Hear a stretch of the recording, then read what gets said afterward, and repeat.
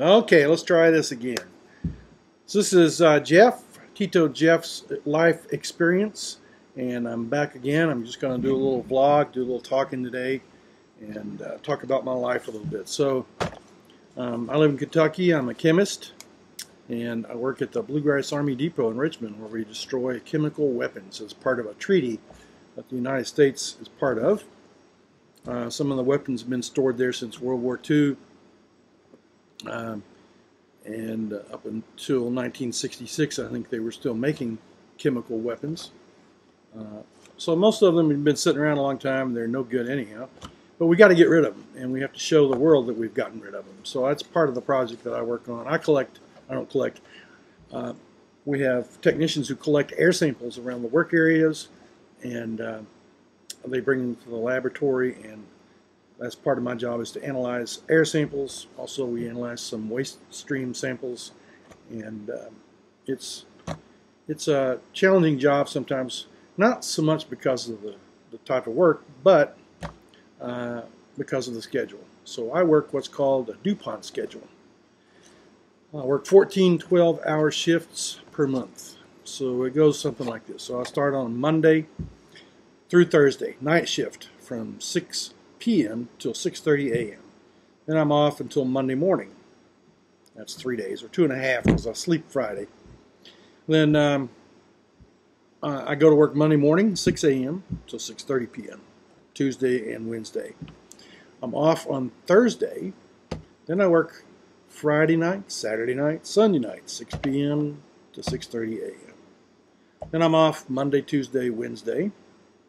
And then I work Thursday through Sunday day shift, 6 a.m. to 6:30 p.m., 12-hour shifts. And then on the following week, I am off. So once a month, I have 7 days off, a week off every month, which can be fun. And it's been useful. So when I first heard about the job, I was called by a recruiter, and I was looking for a job because I had tried to go back and finish a PhD in chemistry, but that wasn't working because my parents were elderly and they were both getting pretty seriously sick, and I needed to be able to take care of them. So this recruiter called me and said, "Hey Jeff, we've got this job, and it's down in Richmond, and it is shift work." And I almost hung up on them.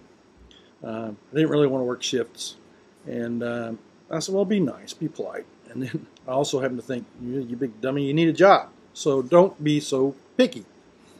So they explained the schedule to me, and it's like, ding, ding, ding, this is good. This is good for taking care of elderly parents, where I can take them to the doctor and not have to miss work. I don't have to be going to the boss all the time and saying, "Hey, I need to take my mom to the doctor. I need to take off work."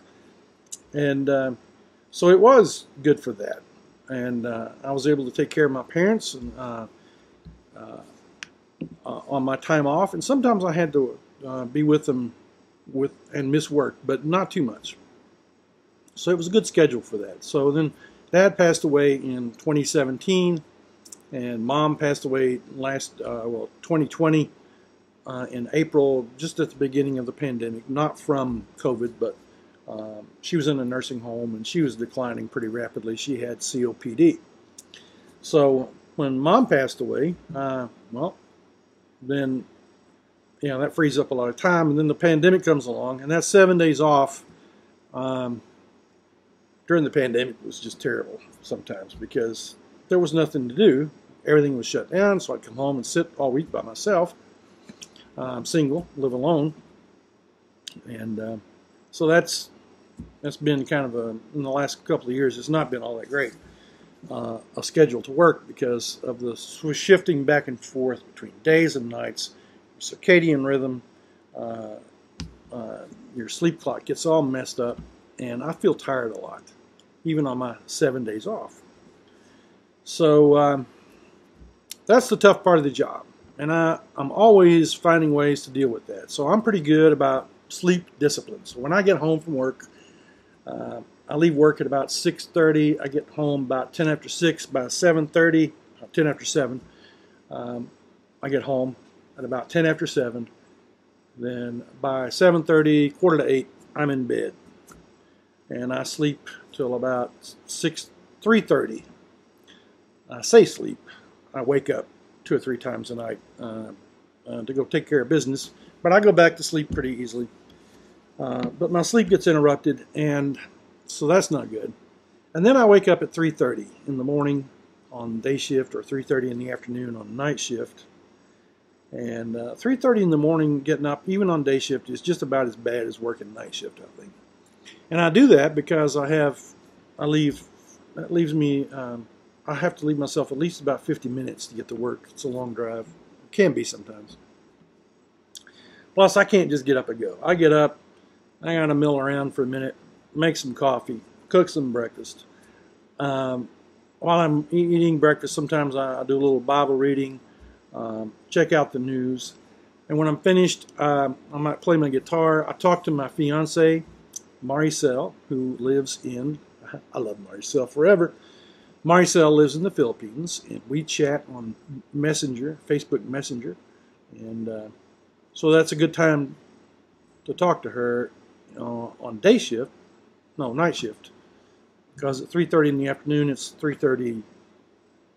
I'm getting it backwards. See, I'm confused all the time. I don't even want to know what day it is about half the time because of this shift work. So if I get up at 3:30 in the morning, it's 3:30 in the afternoon there. So on day shift, when I wake up at 3:30 in the morning, I can video chat with Maricel. When I'm working night shift, I usually wait until I pull in the parking lot at work and I give her a video chat there. So anyhow, it's kind of a tough job just because of the schedule. I'm one of the older guys there, and I probably do better with it than the kids do sometimes, the young people in their 20s. Because when they get off from work, they want to go hang out with their friends or go to the gym. Some of them have children, wife, they've got to take care of that, those responsibilities.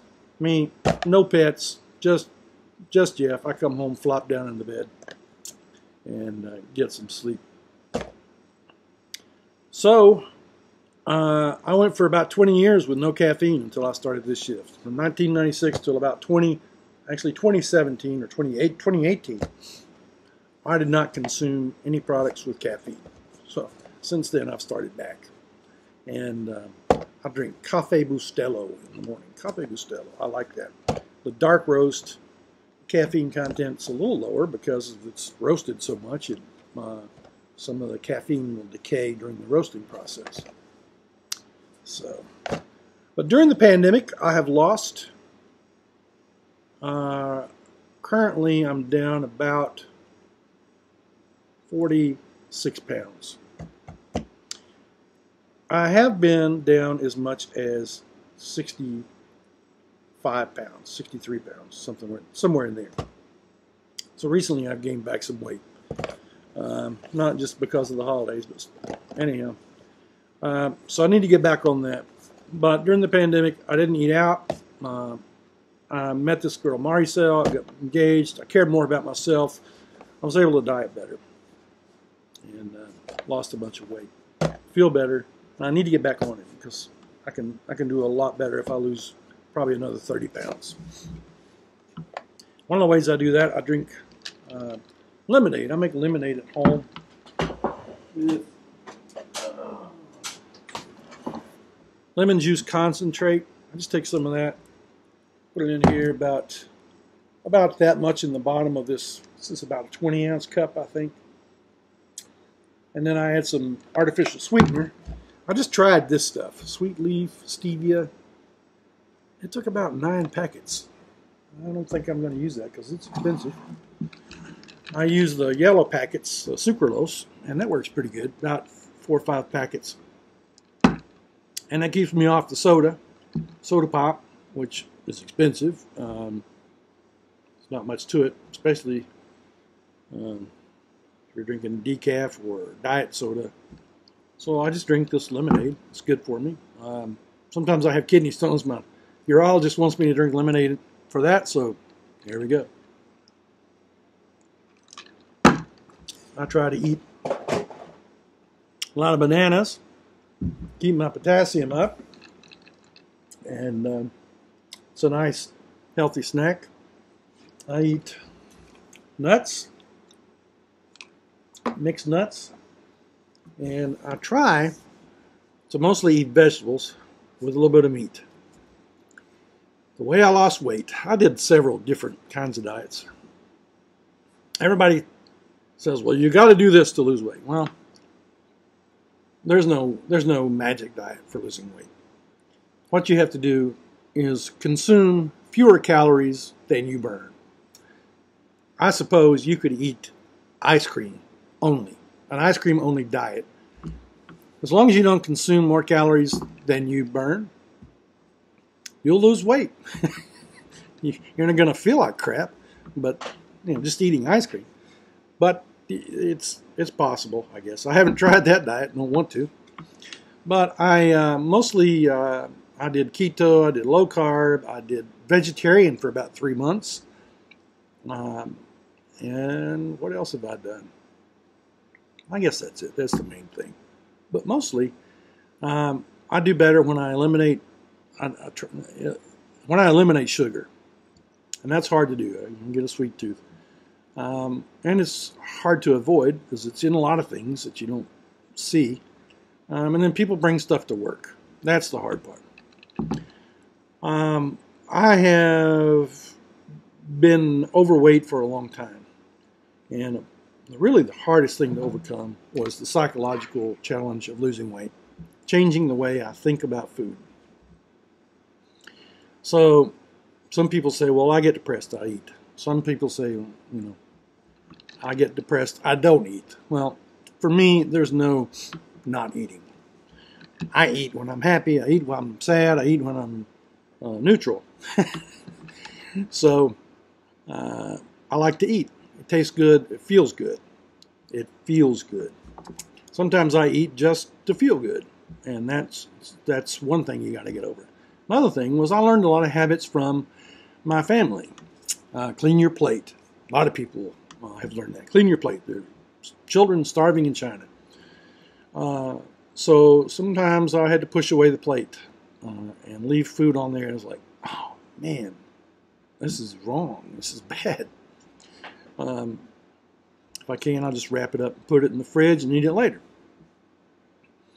That's another bad thing about going to restaurants. A lot of restaurants, the portions are so huge, and you go there for fun. If you eat out for fun, so you eat all the food. Some other little things were that my dad was a Baptist preacher, and sometimes in the summer I would run around with Dad when school was out, and I would go to visit people in the hospital. He would go visit his church members in the hospital. Sometimes he was going to seminary in Louisville. I would go with him to the seminary and hang out on campus while he was in class. And when we finished, anything like that, when we finished classes, when we finished going to hospital to visit people, when we finished going shopping for clothes, whatever it was, when we finished a task, we went and ate. Even if we were going to eat when we got home. And so I built up that habit. I recognized it one day when I was working in Nicholasville. I went home, I went to work. I had breakfast at home, went to work. 9:30 I had a doctor's appointment. When I finished, let's go get drive-through at McDonald's, get breakfast, get sausage, biscuit, 2 of them. And I said, I'm not doing this because I'm hungry. I don't need to eat. I'm doing this because this is a habit. I recognize this habit that I have. So I have to break habits. That's the hardest part. And sometimes telling yourself, okay, I feel hungry, I want to eat, but I really don't need to. So let's just stop and pause and think for a minute. And a lot of time that feeling goes away. Sometimes it doesn't. But I still have to deal with it and get over it. So I'm glad I lost weight. I need to get back on it. And I did feel a lot better when I was down about another 10 to 15 pounds a couple of months ago. So that's part of my life. I'll talk about life some more, I guess.